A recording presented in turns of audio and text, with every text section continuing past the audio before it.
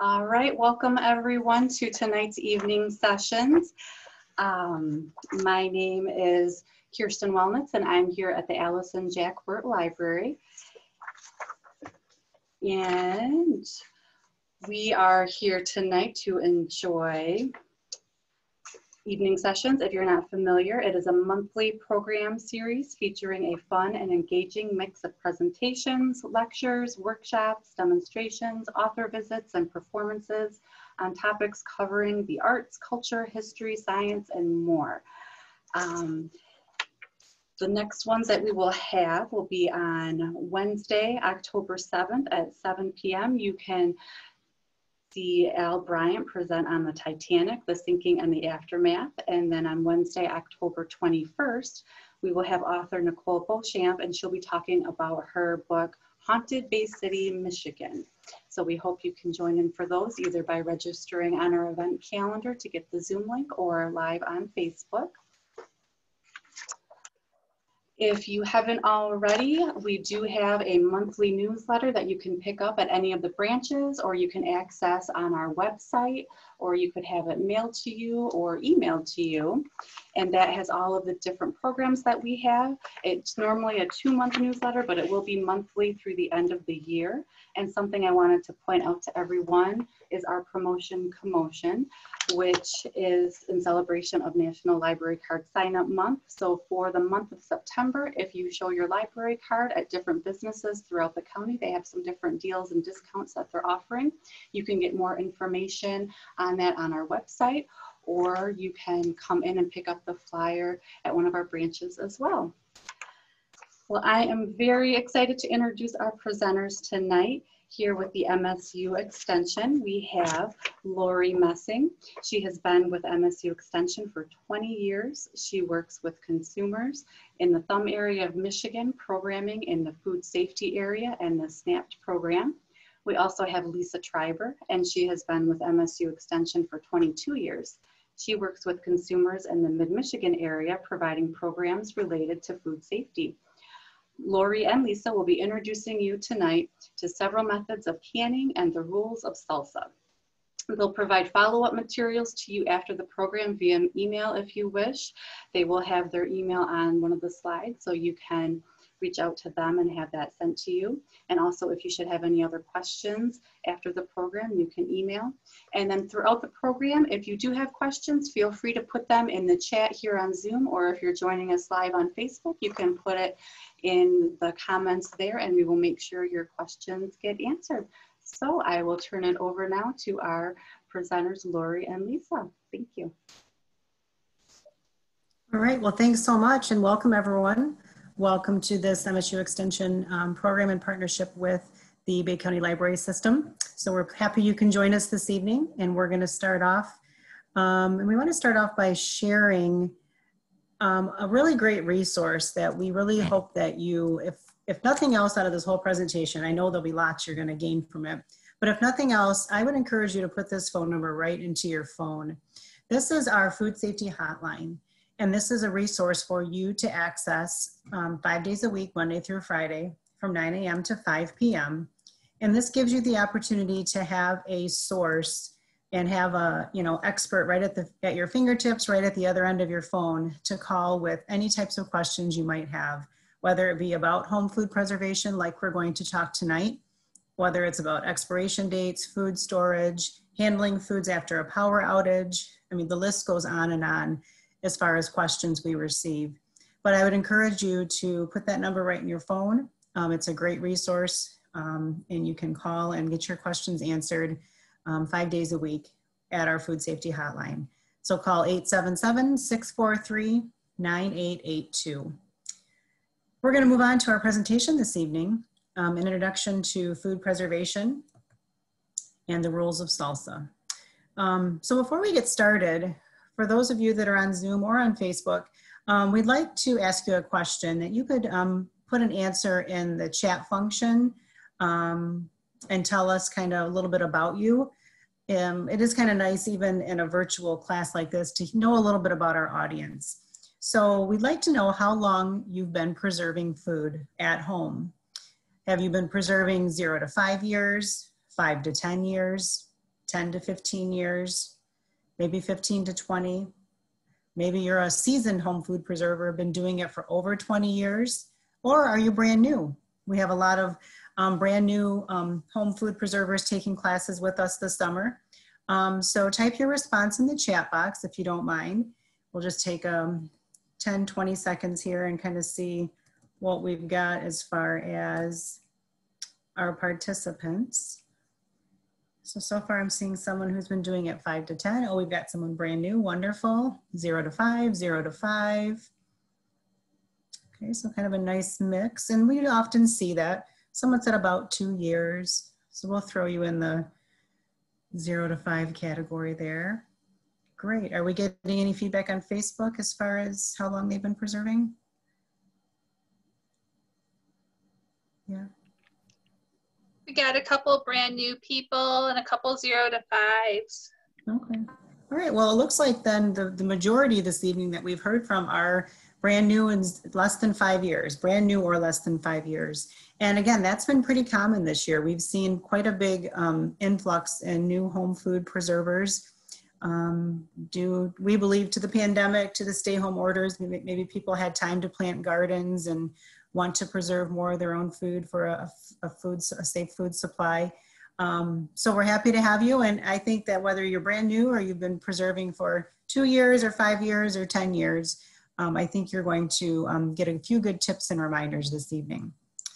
All right, so let's head into our next slide. And again, tonight, Introduction to Food Preservation and the Rules of Salsa.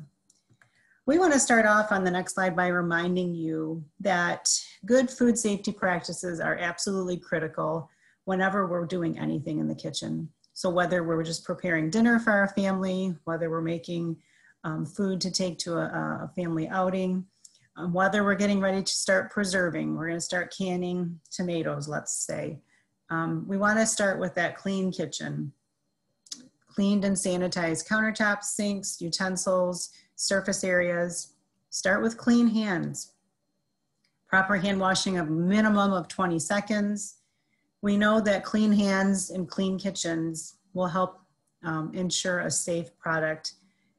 After you do all this work to make a wonderful canned product, we want to make sure it's safe for you and your family to consume. So start off with everything clean. That includes anyone who might help you. Last time I canned some tomato juice, my 10-year-old wanted to help, which is fine, but he's not the best at washing his hands. So, we got to get in there and get those hands clean before you're going to come in the kitchen and start preparing food. So make sure everybody's got clean hands, clean kitchen, and then you're ready to go. After you have prepared your kitchen and your hands, we want to start off by sharing some recommendations for some canning utensils that you might find helpful as you get ready to do some home food canning.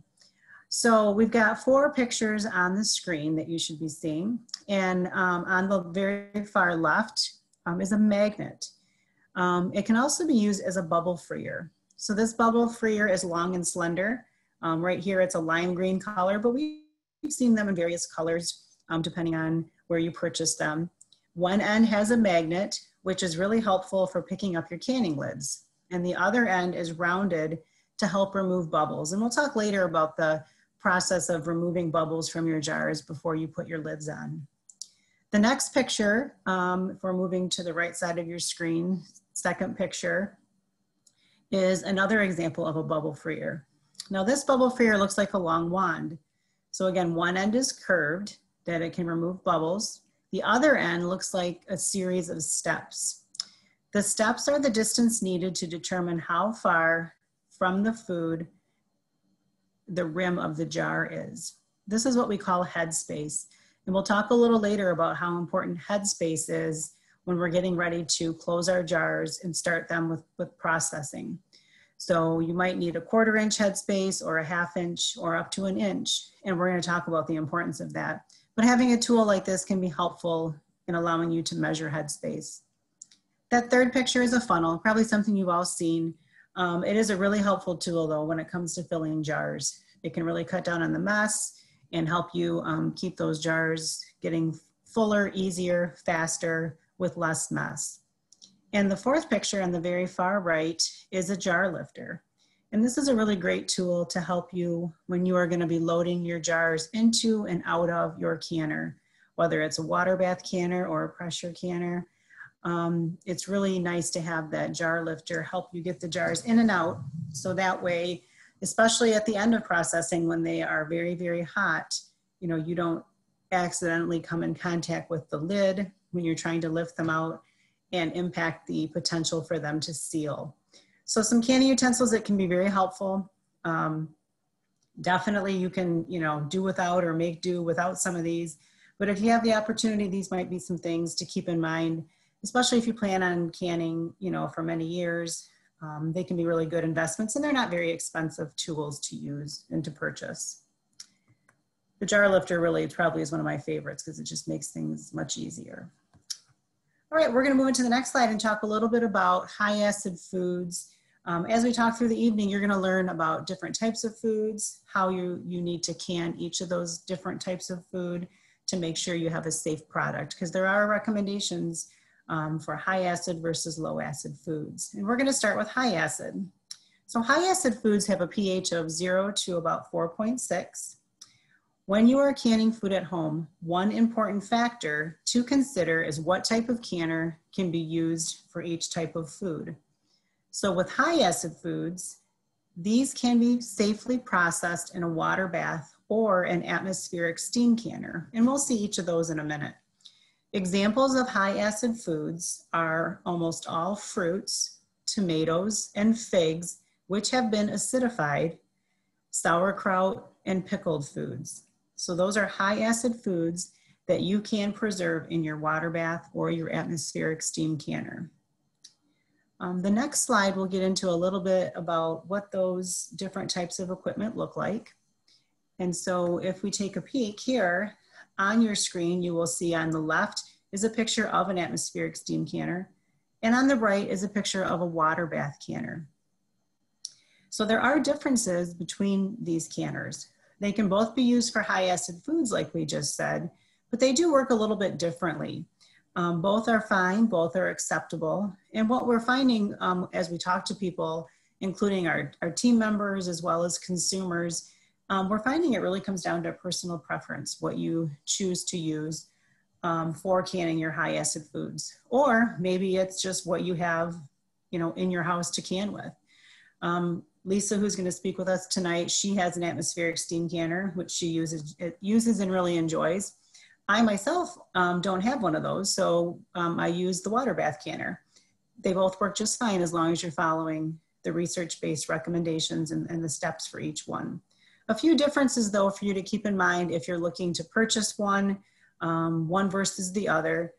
One thing to know is that you do use substantially more water in that water bath canner.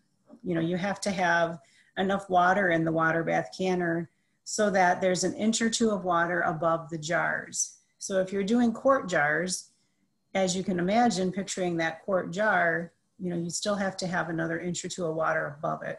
So it does take quite a bit of water. Pints, not as much, but quarts quite a bit. Another thing to know about that is, so the steam canner uses less water. It is lighter. One other variable though is depending on what you're going to process for your high acid food, the processing time must be less than 45 minutes for you to use your atmospheric steam canner. So if you're making jams and jellies, no problem. Those you'll usually only process 5 to 10 minutes or a little more depending on which recipe you're using. But let's say you were doing an item and they had to be water bathed for 80 minutes. You would not have the option to use your atmospheric steam canner because it's over 45 minutes. You would have to use your water bath canner for that product example. So again, there are some differences. Both are acceptable for high acid foods, but you do need to keep in mind how to properly use each one of those. And so on the next slide, we'll talk just a bit more about the water bath canner itself. With your water bath. Lori? Oh yeah. Lori, there was a question on Facebook. They want to know, can an Instant Pot be used as a water bath canner? Well, we knew that question would be addressed tonight. We've gotten that question all summer long, haven't we, Lisa? And we will address that later, but I can just briefly for now say that no. well, actually for a water bath canner, if you were going to was the question, can they use it as a water bath canner or to can? What was the question? Can an Instant Pot be used as a water bath canner? As a water bath canner. So with an Instant Pot, with any type of pot, you can make just a regular stock pot or any sort of pot in your kitchen a water bath canner if you do a couple things. First one is there has to be a rack of some sort or some mechanism to keep the jars off the bottom. We can't have jars touching the bottom of the pot. That can lead to breakage and cracking. The other thing is, like we said, oh no, the Instapot's not gonna help me out, Lisa. The Instapot, you're not gonna just be able to boil the water. No, so no, you're not going to be able to do that with an Instapot. No, the jars have to be totally submerged to be water bath canned. Yeah. And so, no, I don't believe the Instapot is going to work as a water bath canner or an atmospheric steam canner, which Lori's going to elaborate on in the next slide. Yeah. So the Instapot is not designed to can food, period. Yeah. And we'll continue to give you reasons as to why throughout the presentation. Yeah, but they brought up a good point about using a pot besides a water bath canner. Maybe you don't have the actual specific water bath canner you can purchase. So if you have a stock pot, you can put on your stove and you can have a rack on the bottom. Even if you make the rack out of your canning rings and twist tie them together so the jars stay off the bottom. Again, as long as you have 1 to 2 inches of water above your jars, you could use your tall stock pot. But like Lisa said, that Instapot's not going to be able to do that for water bath canning. And we'll see later, it's not recommended for canning at all, like Lisa said. So it's a great question, and we've gotten that question. I bet every session we've done all summer long, and I think Lisa would agree, we've heard that question, because they are very popular products, but unfortunately they're not designed for home food canning using USDA approved recommendations, which is what we promote and encourage all of you to use. And Lori, I'll take that one step further. We're using the brand name Instapot, but any electric pressure cooker is not designed to can at this time. Great, yep, thanks for clarifying. You're right, yeah. It's just a brand name, but any of those types of devices we would not recommend. So great question out there. So remember, with your water bath canner, the canner has to be about half full of water. You need to have the water already simmering for a raw pack about 140 degrees. And if you're doing a hot pack food, about 180 degrees. And then once you have your jars full and filled, you place the filled canning jars on that rack in the canner. And you can see on the picture there that if you purchase an actual water bath canner, it comes with that rack, that wire rack, which enables you to keep the jars off the bottom of the pot. The water must cover the jars by at least 1 to 2 inches. So once you lower those jars into the water, we've got to make sure there's enough water over top.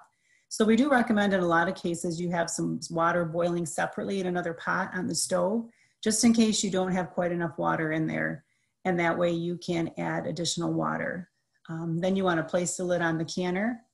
And then once the water starts boiling is when you start timing. So if you're supposed to water bath can your tomatoes for 40 minutes, let's say, you don't start timing until that water comes back to a full rolling boil, and then start your 40-minute timer. That's a mistake some people make sometimes, is they start the timing as soon as they lower the jars into the water. And that's not going to give you a properly processed product. You have to wait for that water to start boiling again. Okay, so keep that in mind as well. Like we said, you could make your own if necessary, if you have the right size pot for the jars you're going to be using. The atmospheric steam canner works a little bit different, and there's a nice picture to show you what it looks like as well as the gauge. The atmospheric steam canner has a large dome, a short pan for water, and a rack to keep the jars above the water. You will only use about 2.5 quarts of water with this canner. There's also a steam hole for determining the temperature inside the canner using a thermometer. On top of the dome is an indicator to assist in determining the steam processing. Again, only high acid foods with less than 45 minutes of processing time can be done in this canner. So examples might be jams or jellies, most fruits and fruit sauces, cucumber pickles, fruit pickles, relishes, some tomatoes, and fruit salsas. Remember though, some tomato products do require longer than 45 minutes of processing. So those would have to be done in your water bath canner or in a pressure canner instead. So it's really important to read your research-based recipe, look at that processing time to see if you can use your steam canner. Okay, and only high acid foods.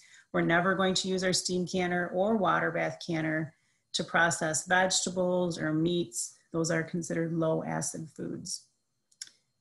So as we said, we kind of expected this question about electric canners to come up, and here's a picture of one. So this electric water bath canner has a rack to keep jars off the bottom. It's an excellent option if there's limited stove space. Or if you have a glass cooked surface. Some manufacturers of glass cooking surfaces do warn consumers not to can on that glass surface. So please check with your manufacturer before you attempt to do any canning on your glass top stove. The heat and pressure on the glass top stove could cause the surface to crack and break. The electric canner needs to be tall enough for 4-quart jars to stand upright, to stand vertical, plus enough space for at least 1 inch of water above them for an even heat distribution. This unit will process just like a water bath canner, so the boiling water will circulate around the jars while processing. All right, so those are the tricks with our high acid foods. Now let's move into some low acid foods and give you some recommendations on those. So low acid foods have a pH greater than or equal to 4.6. So think about things like vegetables, meats, poultry, seafood, soups and mixtures. A mixture of a low acid and a high acid would have to be pressure canned as well. These foods all must be pressure canned. And if we could do it, we would put must in big bold letters and underline it. And you know, they must be canned with a pressure canner to be safe to eat, period. You do not have the option to choose how to can them. They must be pressure canned, or if you don't have a pressure canner, don't like the pressure canner, you can freeze them, no problem. But we cannot water bath or steam can low acid foods. We have to pressure can them for safety. And the reason on the next slide for that is because of botulism. Botulism is a rare but deadly illness caused by a poison most commonly produced by a germ called Clostridium botulinum. The germ is found in the soil and can survive and grow and produce a toxin in certain conditions, like when food is improperly canned. The toxin can affect your nerves, cause paralysis, and it has caused people to die. You can't see, smell, or taste it, and so that makes it even trickier. So we have to make sure we are properly canning foods and to ensure the risk of botulism is not going to occur. Many cases of botulism have happened after people consumed home canned or preserved foods that were contaminated and they were not canned and processed correctly. So we don't want to scare you, but we want you to realize that when we talk about pressure canning, it is a very serious process, and we need to, take it seriously as far as how we preserve our vegetables and our meats. We have to pressure can them to be safe. All right, let's talk for a minute about altitude, about elevation. As altitude and the elevation increases, the temperature at which water boils decreases. So more pressure must be applied to obtain the desired temperature. So those of you joining us in Michigan here, most places in Michigan are in the 0 to 1,000 feet altitude. There are some areas, pockets around the state that are higher elevation.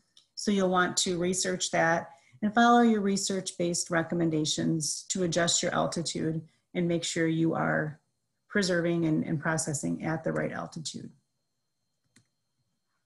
Let's talk for a minute about pressure canning. And again, this is just really brief as we're going through here. You know, we have whole classes dedicated to these topics individually.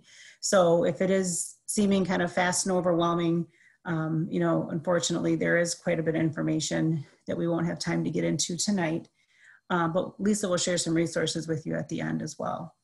So 2 types of pressure canners are the weighted gauge and the dial gauge. All pressure canners have a bottom rack. Just like with water bath and steam canners, we do not want jars sitting on the bottom of the pot. Pressure regulators or indicators like dial or weighted gauges, vent pipes or petcocks for pressurizing, safety valves, flexible gaskets, there's safety locks. So again, these pressure canners are a little more complex than the water bath canner. And we'll go through those in depth. Well, not in depth, but we'll overview these here in the next 2 slides for you. So you may have a dial gauge pressure canner. A dial gauge pressure canner is just like it sounds. It has a dial with numbers designating 5 to 15 pounds of pressure with increments in between. The lid twists to lock in place. This particular pressure canner has a vent pipe to exhaust the canner and create a vacuum. Once the canner has been exhausted for 10 minutes, the weight is put on the vent pipe to close the canner and allow the pressure to begin to build. There are safety valves with the canners as well. So if any of you have heard stories of family or friends in the past that have had issues with their pressure canners or pressure canners exploding, they do have a lot of safety features in place now. And if you follow the process through step by step, they're completely safe to use. You know, we often encourage people when you're canning anything, but especially when you're dealing with a pressure canner, you know, don't be trying to multitask and do many things at once and kind of forget about your pressure canner. You know, that's when things can start to change quickly if you are not keeping your eye on it and monitoring it at all times for safety. Now, some of you may have a weighted gauge pressure canner. And again, this is a personal preference. I prefer the dial gauge. I like to see the numbers. We have one person, Karen, on our team who loves her weighted gauge. So again, some of it's a personal preference. The weighted gauge is a little different. You'll see there's no dial with numbers, but there's weights that get slipped onto the top of the lid, and the weight will either make a gentle rocking sound or a burst of jiggling to indicate the pressure is being maintained. And then you just have to monitor that rocking and jiggling. And you'll have to read the manufacturer's directions to make sure you're doing it properly. But that weight controls the amount of pressure building in the canner. So again, a little bit different, but it's doing the same thing inside the canner. It's really just a matter of how you prefer to monitor your canner, watching a dial with numbers or watching that weight on the top of the canner. When it comes to pressure canner processing, no matter what type of canner you're using for pressure canning, you only start with a couple inches of water, 2 or 3. You're gonna, depending on if you're doing a hot pack or a raw pack, you're gonna watch your water temperatures from 140 to 180. After your jars have been filled, let's say it's corn, because we would always pressure can corn, it's a vegetable. Place your jars of corn on the rack in the canner, and then put the lid on the canner with the weight off. Now remember, again, the pressure canner lid locks into place. We don't just sit it on top like we would our water bath. We're gonna twist it and lock it into place. The next step is really important. You need to exhaust all the steam out of your canner and let it exhaust for 10 full minutes. And you should time it. Get the timer out and set it for 10 minutes. The steam must flow freely because what you're doing is evening out all the pressure inside there. Wait until there's a constant strong funnel of steam and then do your 10 minutes. After 10 minutes, place the weight on to start pressurizing the canner. This will even out the pressure inside. And then after you have done that, you can watch the pressure start to build. So let's say we're gonna pressure can at 11 pounds of pressure, or 10, let's say 11 pounds of pressure. So you wanna watch that dial gauge till it gets to 11 pounds. And if we were supposed to pressure can at 11 pounds of pressure for 30 minutes, let's say, once it hits 11 pounds and stays there, start your timer for 30 minutes. The trick with your pressure canner though is it has to stay at 11 pounds of pressure. If for some reason it starts to drop, then you need to start timing all over again. So you really, again, have to pay attention. You have to be monitoring that pressure canner, watching the dial gauge, or if you have the weighted gauge, maintaining and monitoring that jiggling for your weighted gauge. Otherwise, if it drops, you're going to start all over with your timing. Once you're done with your 30 minutes of processing, turn off the heat, let the pressure drop down to 0 degrees on your dial gauge. Then wait another minute or two to make sure all the pressure is gone. After that, remove the weight, wait 10 more minutes before you open the canner. It's a slow process and you have to take it step by step. Then you can remove your jars. With your weighted gauge though, it's a little bit different and you need to wait about 30 to 45 minutes after processing is done before you remove the weight. And at that point you can unfasten the lid, open it, and then leave the jars in the canner for 10 more minutes before lifting your jars out. So again, it takes some time. Okay, we want you to realize that. And on the next slide, there's a little visual kind of walkthrough of each of those steps to help you understand and kind of get an idea of it. But again, we have some resources we can get you after the presentation because it is a lot of information right now. And we totally understand that. The next slide reminds us about a pressure canner versus a pressure cooker. And so we kind of just talked about this with that question earlier. We cannot recommend using these electric multi-cookers for pressure canning. Unfortunately, at this point, we can't do that. There's issues related to how the thermal processing works. There's issues related to the temperatures inside. In order to ensure the safety of a final product, the temperature in the canner must stay at a minimum number throughout the processing time. And at this point, again, we don't have enough information to recommend these. One of the biggest concerns also is that the USDA low acid pressure process times rely on a combination of heat from the time the canner comes to pressure to during the actual process time, and then during the early stages of the cooling of the jars in the canner. And so again, we just, at this point, we can't recommend you use those. We would definitely encourage you not to try and use those. Stick with your water bath canner, your atmospheric steam canner, or your pressure canner. Okay, so I'm going to now turn it over to Lisa and let her move us through the rest of the introduction and into some salsa tips. Thank you, Lori. I was sorry if I fell behind on your slides. I was trying to answer a couple of questions while we were going. One of the questions we had, they wanted to know if they were doing dilly beans, if they had to pressure can them. And I did answer that for them and said, just for the sake of others, I'm sharing this with everyone. Dilly beans are actually acidified. They're in a vinegar brine. So no, you do not have to pressure can dilly beans. They would be water bath canned. So that is one of the nice things when you pickle. If you did a corn relish, that corn relish would be in a vinegar brine and it would not have to be acidified either. And Kirsten and Emily, I can't get the questions to come up again. Is there anything else that we need to answer right now before we move forward? Yep, there was another question from Facebook where they said at the water bath stage, they had a batch of quart jars of tomatoes in, and the water didn't completely cover the jars. It was between 2/3 to the top. And they boiled them for 4 minutes, pre-cooked them in a pot. She heard you say 40 minutes, and I'm questioning if it was, or 4 minutes was not enough. And also, will they be okay even though the water wasn't over the top? So she brings up a couple interesting questions. First of all, depending on how the tomatoes were prepared, They have different processing times. If you've cooked the tomatoes and they're crushed, they would have a shorter processing time.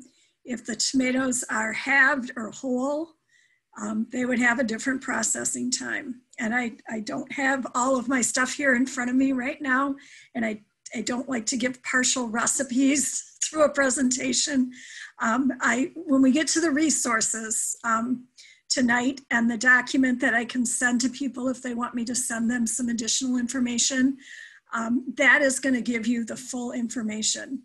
If you put cold tomatoes in a jar and then put hot liquid over them, that is going to have a different processing time. So there are probably a half a dozen different ways that tomatoes can be processed, and the time will give them, will vary depending on how you repack them, if you will.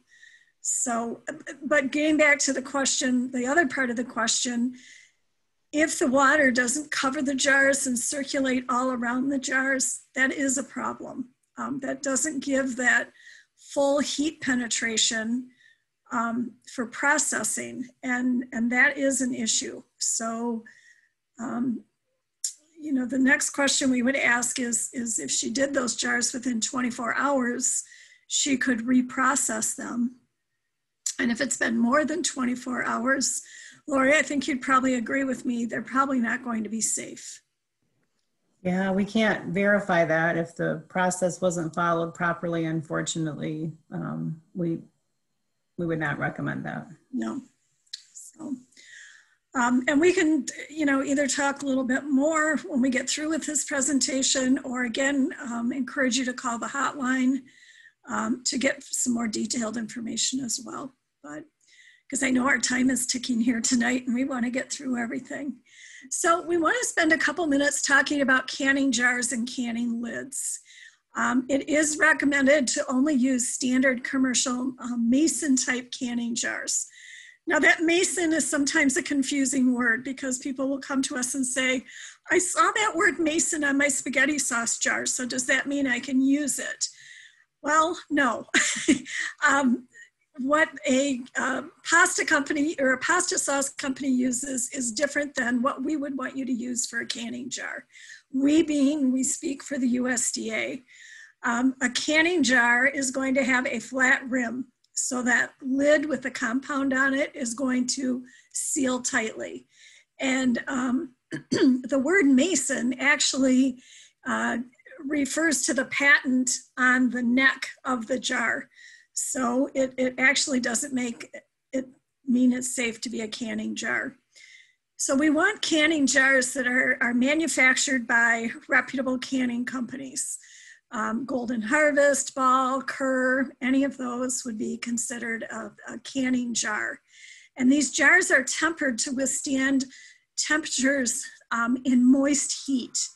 And that is another issue that we've had a lot of questions on this summer. People want to put their canning jars in the oven to heat them or to process with them. And again, that is not something that's recommended by the USDA. The dry heat can cause the glass to shatter, actually blow up with food in it or without food in it. So we do not encourage people to do any kind of dry heat with those canning jars. The jars are not intended to be, the spaghetti jars, the mayonnaise jars, things like that, are not intended to be reused for home canning, even though I know that my mom and my grandma did that, but there is potential for them to break. And we don't want to put all that work into filling them and then have them break at this point. You want to check your jars for chips, cracks, nicks. Run your finger around the rim of the jar and make sure that it feels smooth. That can cause a problem with something not sealing properly. And then just handle those jars carefully. Don't be clanking them together. Keep them in a cool, dark, dry environment once they're emptied, and don't put them outside in a garage where there's extreme temperature change. And then we have this big dilemma that we're going through right now with the lid shortage. Canning lids, what's recommended by the USDA are the 2-piece lid and ring, like you see on the bottom picture here. The 2-piece lid and ring is what we get a good seal with. It's what is recommended from all the research tested recipes. And boy, I know they're super hard to find right now. So just be very careful. They do last, the lids are good for 5 years if you keep them in a cool, dry place. Again, not exposing them to extreme heat and things like that. And then one last thing to comment on with the jars, your recipe, I just did jam today. My recipe said I could put it in 1/2 pint jars. I can go smaller, but I can't go bigger. So if you're making salsa or you're doing tomatoes or a relish, and it says you can put it in a pint jar, and you're thinking, oh, I could get this over with faster and put it in a quart jar, you can't do that. You can go smaller, but you can't go bigger. And you still have to process it for that time that it tells you for whatever size jar the recipe told you to do. So never adjust your times or your go to a bigger jar, okay?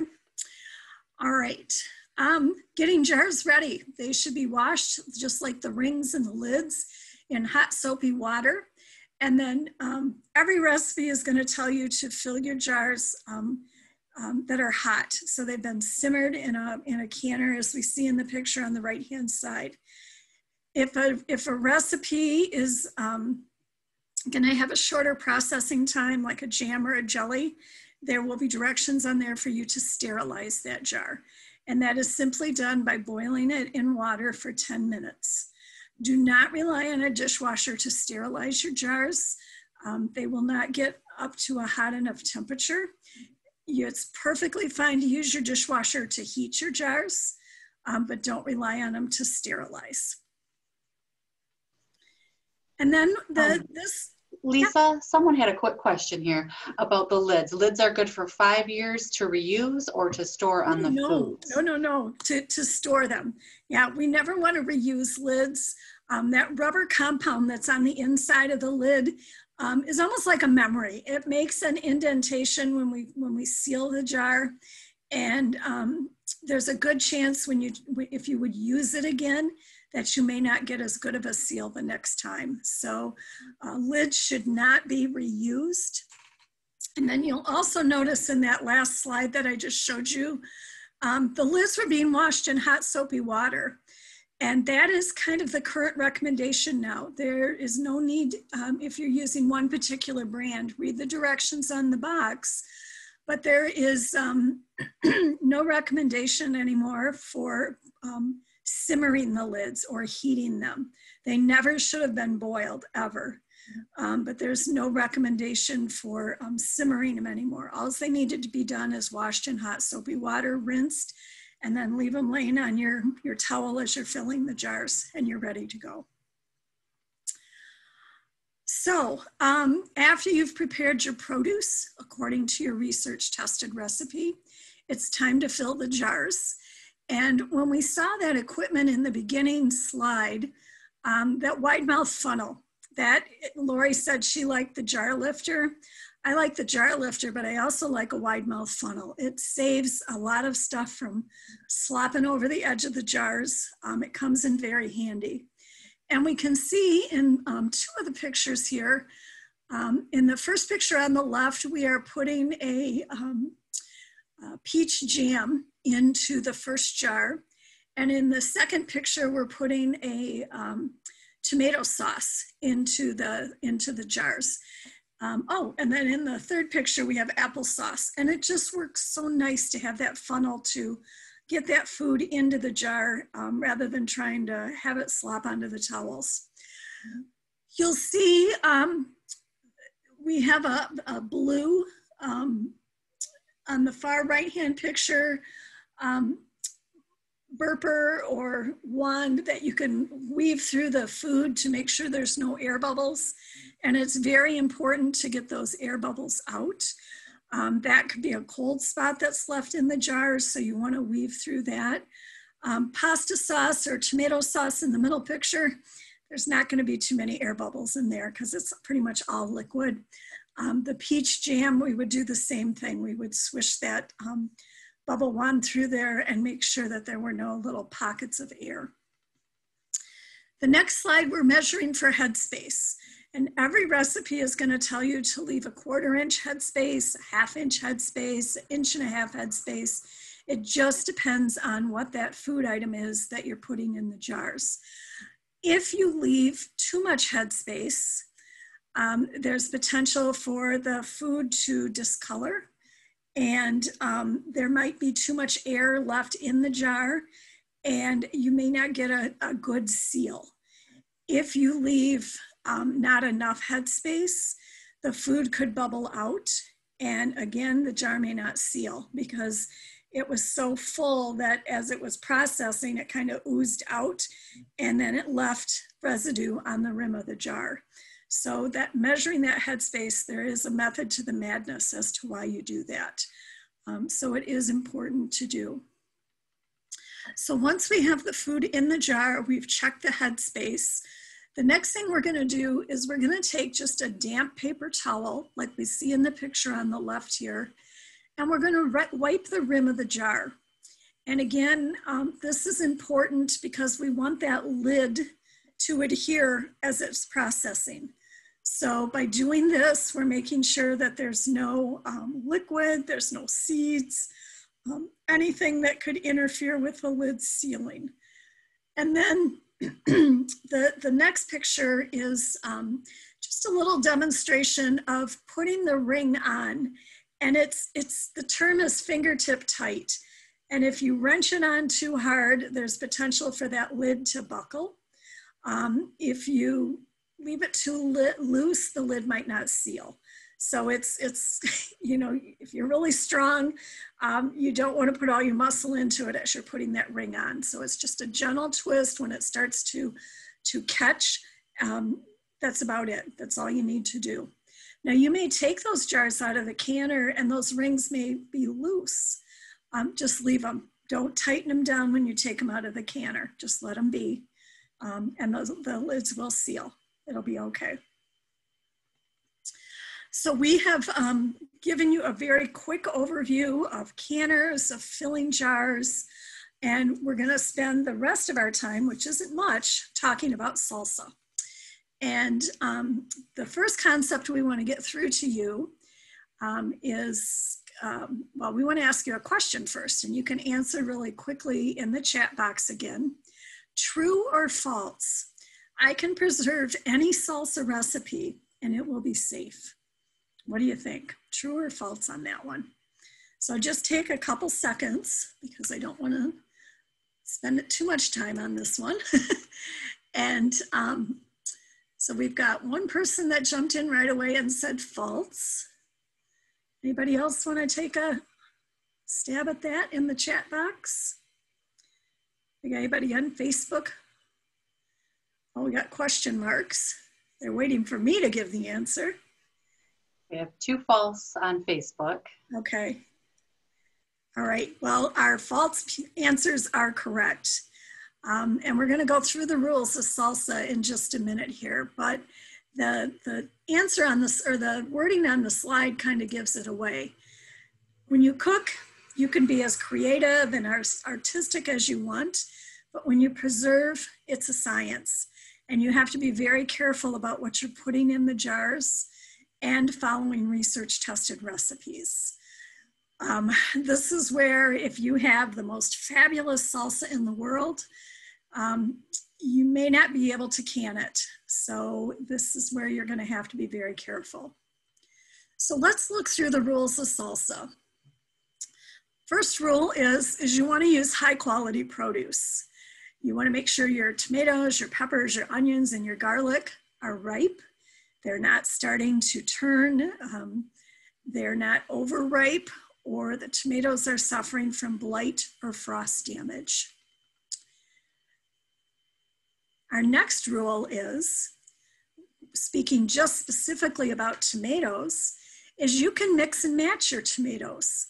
You can use red tomatoes, green tomatoes. You can use heirloom tomatoes. If you have tomatillos, you can use those, as long as you're using the exact amount that the recipe calls for. And you keep it in the same proportion. So you want to measure after you've removed the peels and you've cored and chopped your tomatoes. So if it calls for, 7 cups, 9 cups, you get your tomatoes prepped and then you measure. When we talk about peppers, oh boy, this one you want to use the amount of peppers that the recipe calls for. Again, you can mix and match varieties. If you're one of those people that likes a really hot salsa, you can put in all the hot peppers you want. Or if you're like me, you're kind of wimpy, I put in all those nice orange and red and yellow peppers and make it really pretty. But I really don't like a hot salsa. I like to enjoy all the flavors, but I don't want my tongue falling off because it's so hot. So, but again, you put in the exact proportions that the recipe calls for. Then you have to acidify your salsa.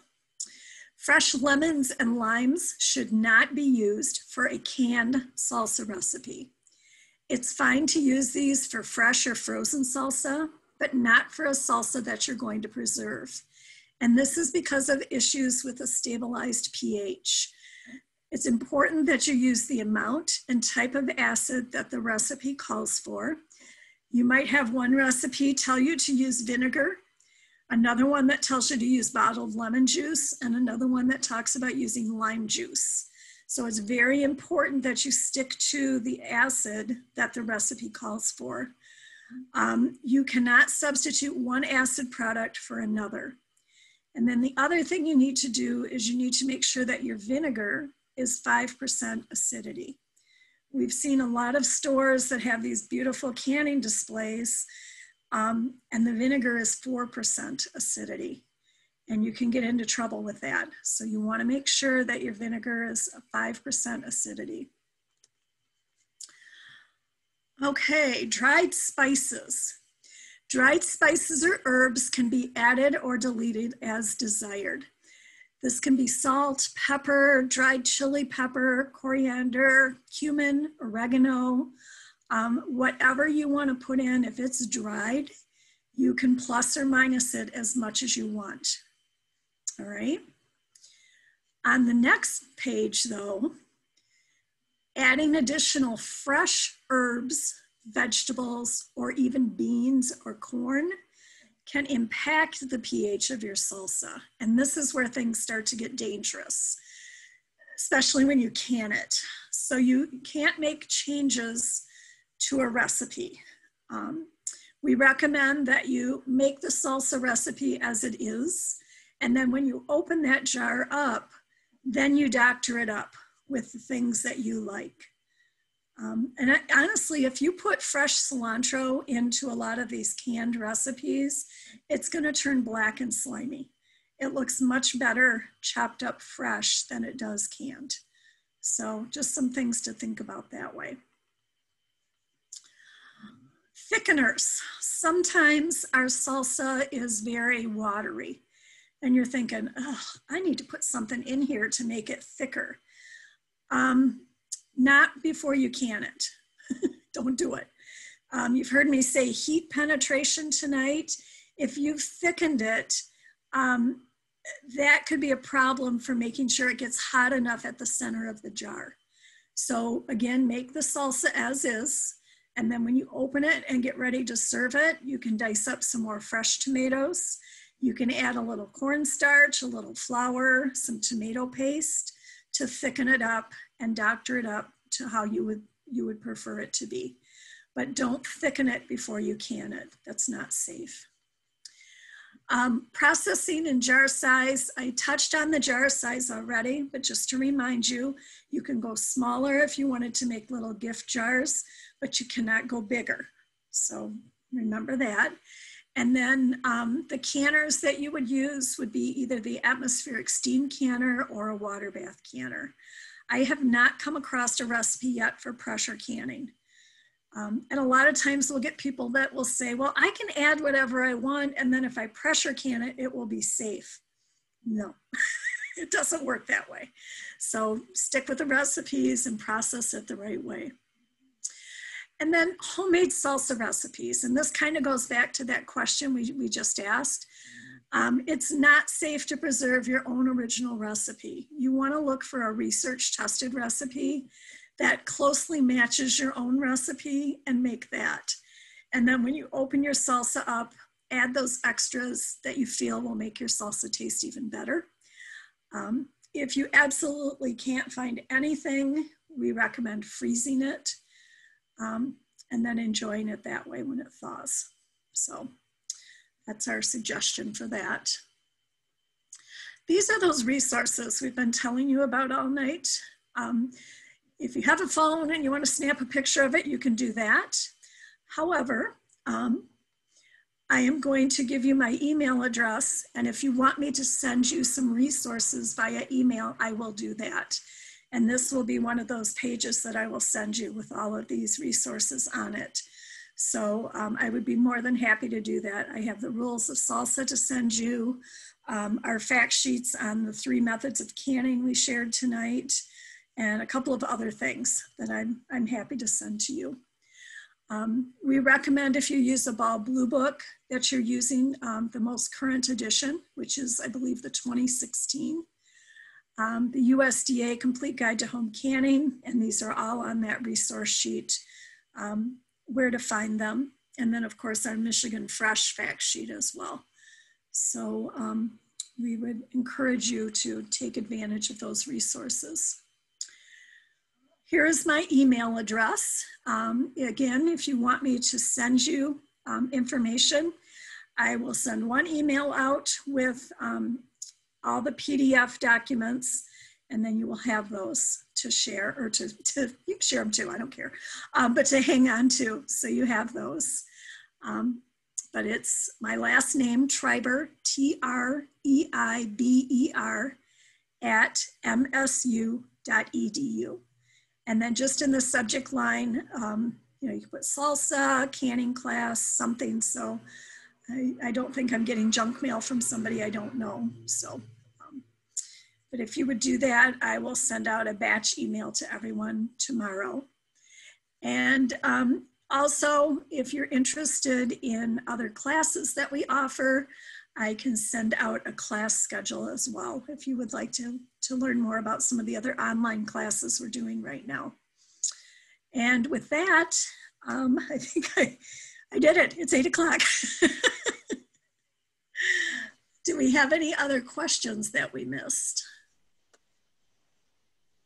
I have not seen any others come through. If anybody has any questions, feel free to put them in the chat or on the comments on Facebook quick, and we can hopefully get them answered. If not, you can always email Lisa after the program as well.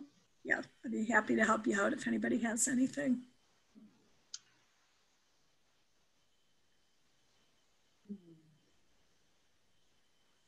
So I'm not anything come through.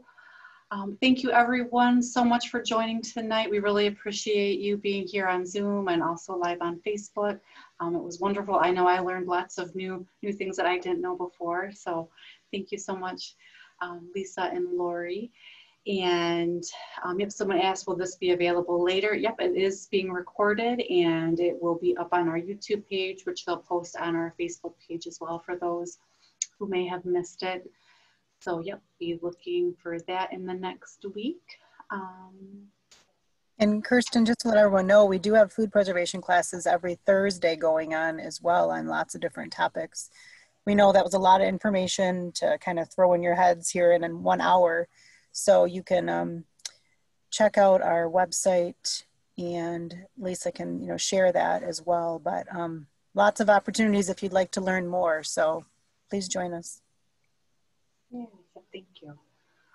All right. Well, thank you so much, everyone. We really appreciate it, and we hope to see you again next month for our other evening sessions.